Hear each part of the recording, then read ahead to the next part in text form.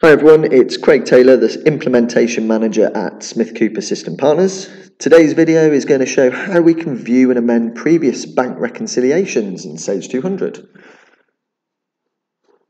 So let's get Sage 200 on display. We can view a summary of previous reconciliations via the Cashbook Account Inquiry screen. We can access this via the main menu. From the Cashbook Inquiries, Bank Account Inquiry. We can also go via the bank account list and the inquiries icons. So if we open the bank account inquiry, select our bank account, select the Statement Balances tab, and this displays any previous statement balances or reconciled statement balances. It's displayed via reconcile date, and it also displays page numbers. If you wish to unreconcile transactions that have previously been reconciled in error, you can use the Unreconcile Transaction screen.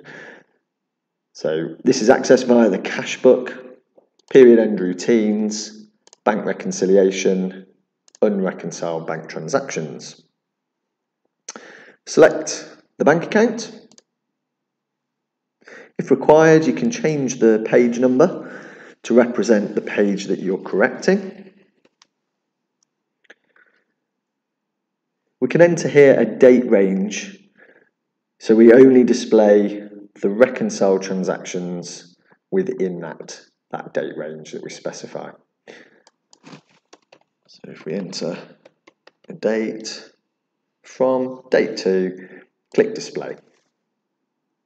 Now the transactions are displayed based on their transaction date and not the date of which they were reconciled. The statement date and page number columns indicate which bank reconciliation a transaction was included in. So we can use this screen to see previous reconciliation details. We can sort by these columns, which may make that easier. And if you were only interested in viewing the transactions, I'd recommend you right-click, select Export to Excel. To unreconcile, within the screen, select the transactions to unreconcile from the top list, and they will then be moved down to the bottom list. So like when we are actually performing a reconciliation in the bank reconciliation screen, you can select individual transactions, or you can select multiple transactions by clicking the checkboxes, or we can use the Shift and click or Control and click functionality. You can see a running total of selected transactions on the right hand side here as well. Select the transactions you wish to unreconcile, click Match Checked Items. This moves them to the bottom section, and once you're happy that you've got the transactions required, you can then choose Unreconcile. And those two transactions have now been unreconciled.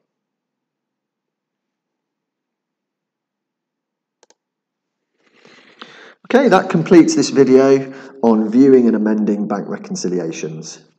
Hope you found this useful, and please watch our other videos. Make sure you subscribe to our channel so you receive updates. Thanks for watching.